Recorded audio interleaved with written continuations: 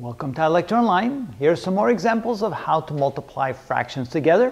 Again, when we multiply fractions, we multiply the numerators together and we multiply the denominators together. But if we can reduce the fractions before we start, that's even better.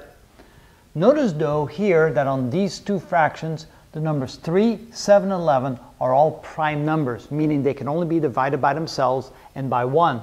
That doesn't leave you a lot of chance. And oh, by the way, 2 is a prime number as well. They're all prime numbers, they're all different, no chance of reducing. And we continue with saying 3 times 2 is equal to 6, and 7 times 11 is equal to 77. And we're done.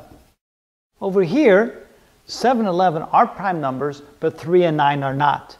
3 and 9 are both divisible by 3, which means 3 divided by 3 is equal to 1. 9 divided by 3 is equal to 3. This leaves us with 7/3 multiplied times 1 over 11, which is equal to 7 divided by 33. On that example right here, notice that 3, 5, and 7 are all prime numbers. 4 is not, but I cannot reduce 4 with any other number there, which means that this becomes 3 times 5, which is 15, and 4 times 7, which is 28, and that's the final answer.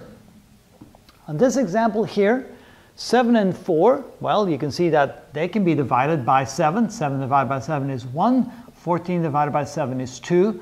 And 9 and 12, they're both divisible by 3. 9 divided by 3 is 3. 12 divided by 3 is 4. And then you can see the 2 and the 4. I can divide those both by 2. 2 divided by 2 is 1. 4 divided by 2 is 2. And I'm left with 1/3 multiplied times 2 over 1, which is 2/3, and that is the final answer. And that's how you multiply fractions.